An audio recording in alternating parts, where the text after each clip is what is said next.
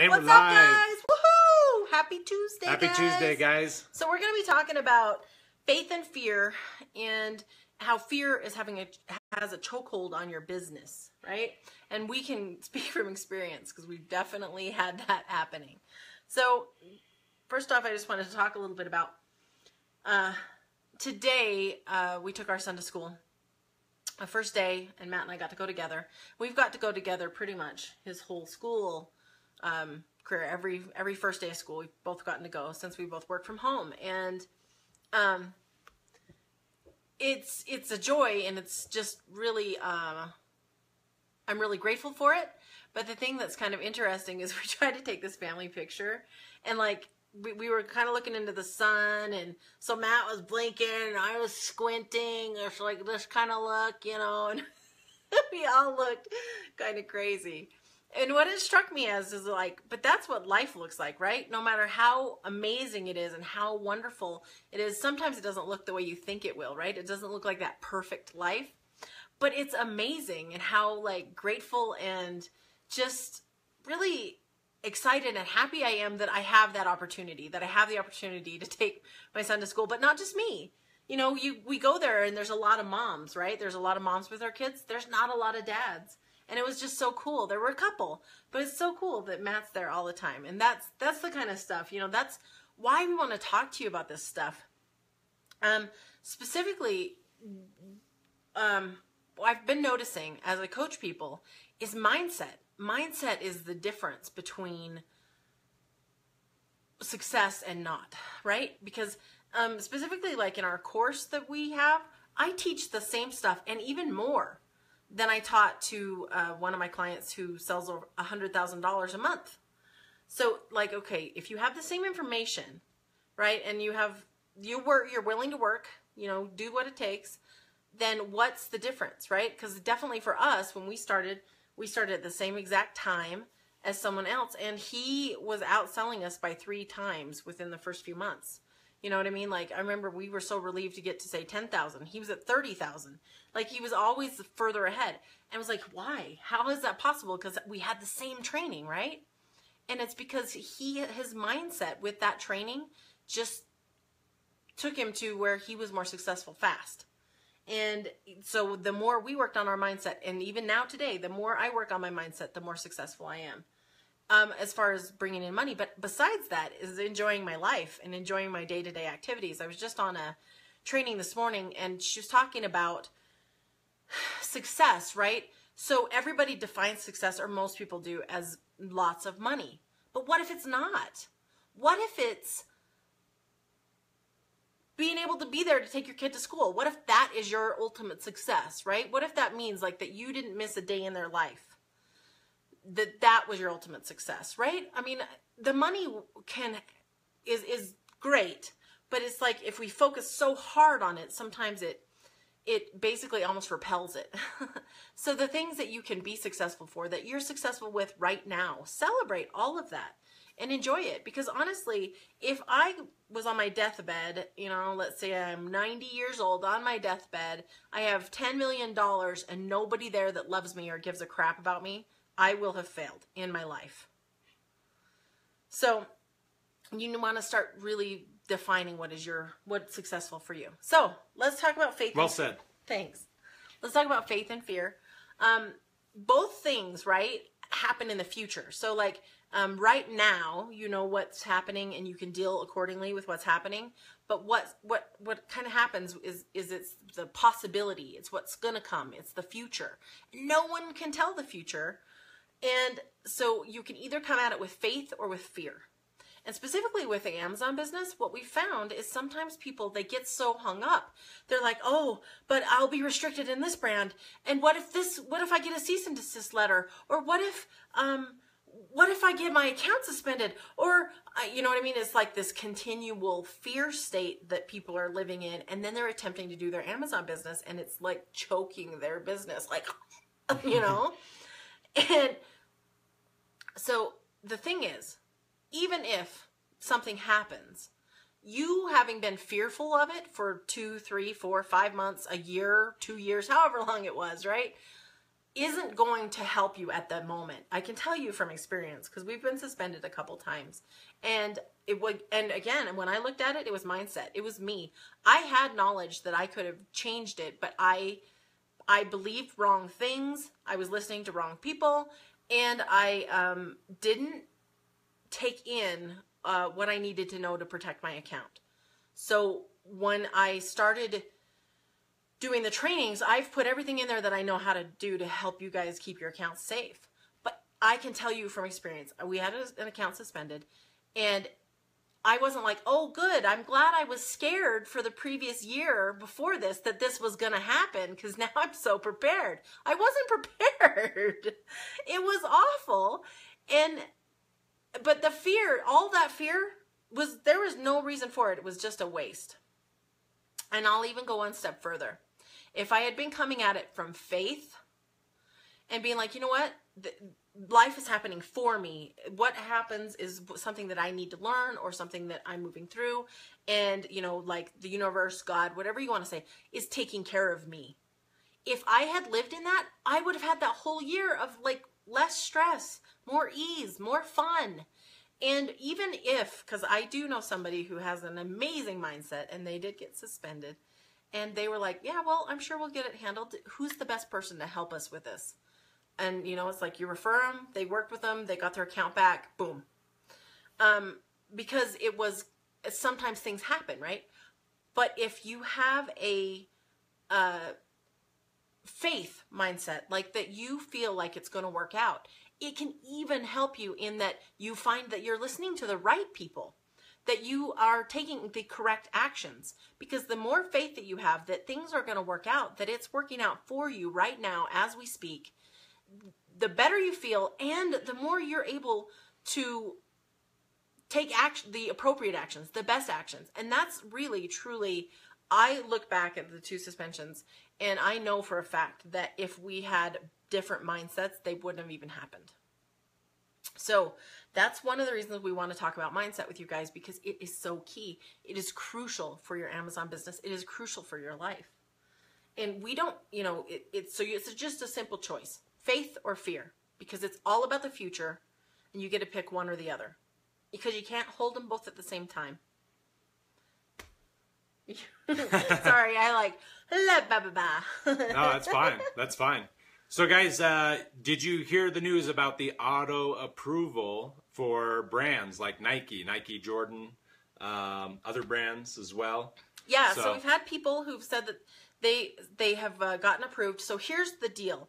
Anytime you guys are sourcing, especially if you're on a list, always click request approval every single time. Request approval, request approval, request approval.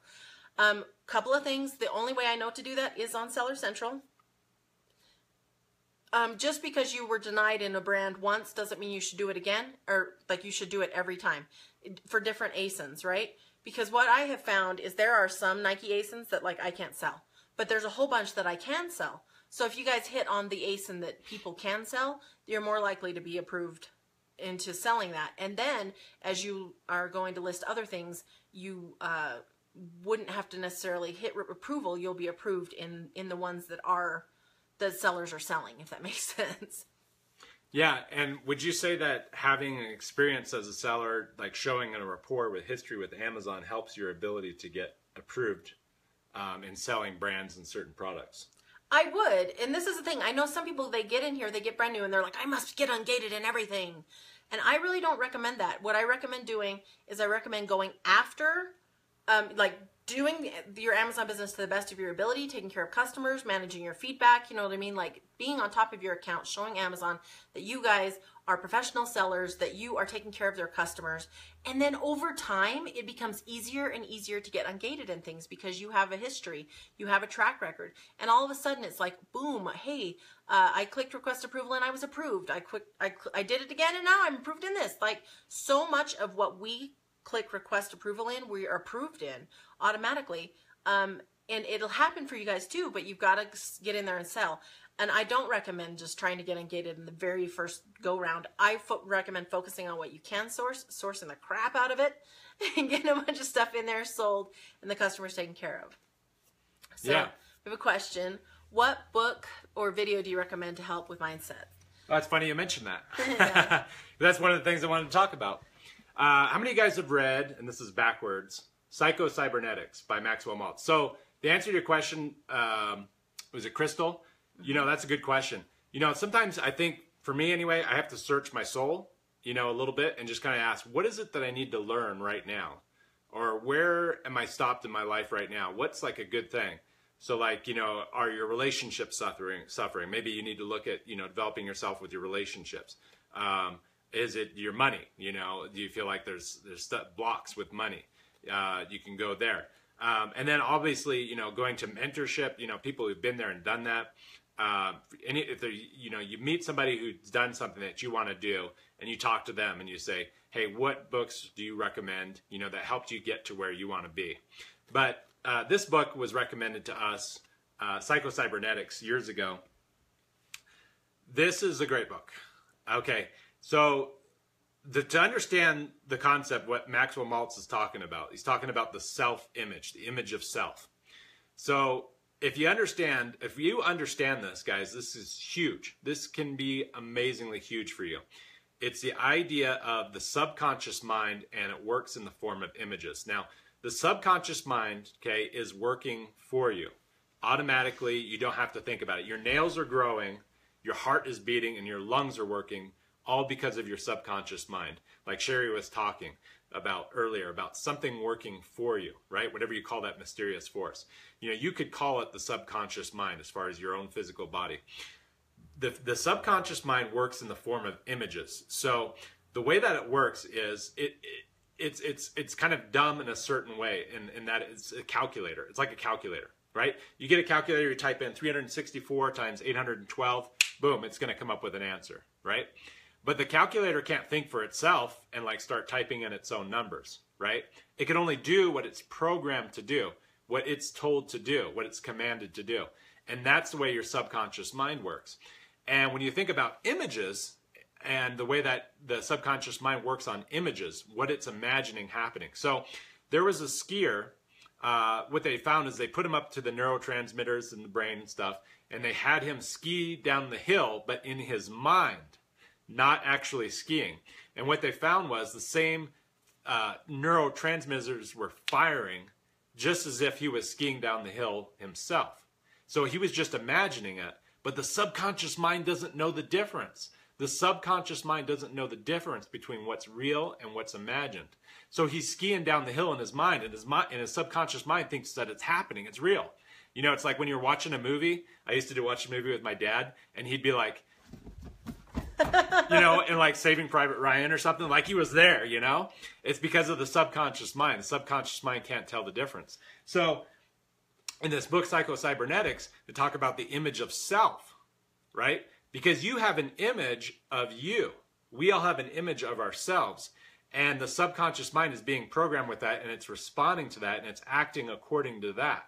So if you imagine yourself as, say, whatever it is for you, you know, a multi-million-dollar Amazon seller who you check your Amazon sale, you know, your phone app, and you see it's 7 a.m. and there's $7,000 in sales, right?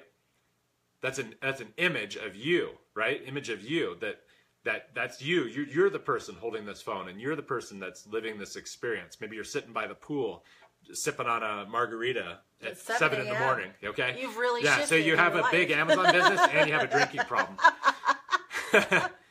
So, but anyway, so you've imagined the self, and now the way the subconscious mind is not just imagery, but it's repetitive imagery. So it's what you keep programming into yourself over and over and over until you begin, this person that you've imagined essentially becomes the person that you are. Yeah. Yeah. And the minute that you imagine it, you actually are vibrationally, this is going to sound strange, but you're vibrationally in alignment with what you've been imagining. That's powerful stuff. This is the stuff that people are not necessarily doing, that if they did this stuff, they would see miraculous changes in their life. Yeah, it's the mantras too. It's the things that you repeat over and over to yourself, right? So like, let's say you spill milk. What comes out of your mouth? Do you say things like, oh my God, I'm so clumsy? Or, I can't believe I did that again. You know what I mean? Like, or do you just, so it's things that happen like that. You'll say things unintentionally. And sometimes I'll say them too. And I'll like, oh, I can't believe that's still in there, right? And then I work on it. But it's the mantras that you say repetitively. They go with your image of yourself, right? Like, are you a screw up? Are you, do you make mistakes all the time? Or are you really successful and really smart and on top of it all? Like, you know what I mean?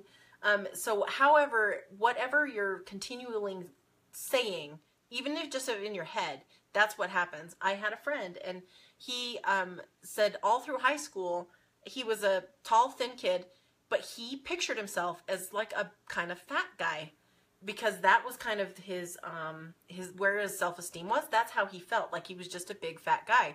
And inevitably, by the time he was in his 20s, he was kind of a big fat guy.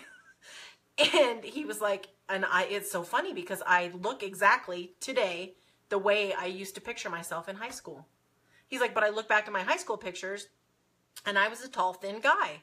So it really does. I mean, it can go both ways. It can go, but it's watching what you're thinking. It's watching what you are continually feeding your mind, your brain. And that's a great example of the quote, as you sow, so shall you reap. Because those ideas were planted in the mind. It wasn't immediate, right? It takes a little bit of time, but it begins to grow into something. So the thoughts that you're thinking today are growing into something later down the road. Yeah. So this is so key, because you guys have an opportunity to imagine yourselves as $1 million Amazon seller, to imagine sales rolling in continually, to imagine waking up and being like, oh, there's so many Amazon shipped item you sold notifications, I can't count them. You know, whatever it is for you guys, because once you have the mindset going, the actions become easier and they become almost guided, because your brain is taking in millions of pieces of information every day. And so you don't go insane. It doesn't like bombard you with all that millions of information. It only shows you the things that match your beliefs from your subconscious to help reinforce that and help you along. So the more that your subconscious is like, yes, I am successful. Yes, this is an amazing life. Yes, my Amazon business is amazing. Yes, my life is happening for me and is perfect for me. Like, then your brain will be looking for more of that. It's like, I was going to Disneyland, and I mentioned it to somebody, and they're like, oh my gosh, that is so horrible. Every time I've been to Disneyland, it's been so awful. Parents are so mean to their kids and blah, blah, blah. And I was like, I must be going to the wrong place, because that's not part of what I believe or think. So what I see are like happiness and joyful people. And yeah, sometimes some tired, cranky kids, but just like, I see a whole different thing, right? And we're going to the same park. So that's it, from small things all the way up to big things, to your marriage, to your relationships, like with your kids, to your family, to your business. This mindset stuff is the thing that shifts you from successful or not. Yeah, let's see what Eddie's got here. What's wrong with the drinking problem? Yeah, no, hey. Hey, if you want to sip on a margarita at 7 in the morning, who am I to say, right? You're so funny. Okay, cool, guys. So, one more announcement before we go, and if anybody has questions, feel free to type them in. We are going to be doing a webinar for our lists. So anybody who is a subscriber to our list. Yeah, we apologize. We meant to send that out Friday. It just didn't get done. So we rescheduled it. So anybody who's waiting on that, sorry about that. Yeah. Oh, link or name of the book. So the name of the book is Psycho-Cybernetics. Yeah, by Maxwell Maltz. Yeah, I'll put a link in the comments. Yep. Oh, and one other thing actually before You Can Heal Your Life. It's on YouTube. Not You Can Heal Your Life. You Were Born Rich. You Can Heal Your Life is good, but You Were Born Rich. That was actually the guy that we talk about a lot. That's what he recommended to us, because it was like, what? How is it possible? And it starts expanding your mind. It starts expanding what's possible. So I have found the more awesome stuff I take in, the more awesome this works, and the better my life looks, the better it is. So thank you guys for hanging out with us about this, because I can teach you guys the stuff to do. And like I said, we have in our course, I think we have like over 30 modules of things, but without this other stuff, it's real hard to, people struggle, right? Okay. Yeah, there's a degree of self-awareness. Let's see, what'd you say? You can heal your life. Is your future's best seller. Oh, well, You Can Heal Your Life is actually already written. Oh, yeah. By Louise L. Hay. Thank you, Lisa, for the shirts. Yeah. Okay, so for anybody on our list, and if you guys are interested, you guys can still join the clothes Arbitrage list. Finds Clothes and Shoes list. And we are going to be doing a webinar on 12 noon Pacific Thursday. And we're going to just go through. I'm going to show you guys how I source a list. I'm going to go through the how to track suppliers, spreadsheets, all that. Yeah, like how we figure out if a list is profitable over time. We're just going to really talk about that. And so it's going to be a whole training, and it will go out through the email for anybody who's on our list. So if you guys, we'll put a link for that as well. Yeah. And cool, guys. I really enjoy talking to you guys. Thank you so much for showing up. Thank you for being here, and thank you for being in our group. We feel really grateful to be able to talk to you guys every Tuesday. Absolutely. Absolutely. All right, guys. Well, hey, have a great Tuesday. Have a great week, and we'll see you guys in the group. See ya. All right, take care, guys.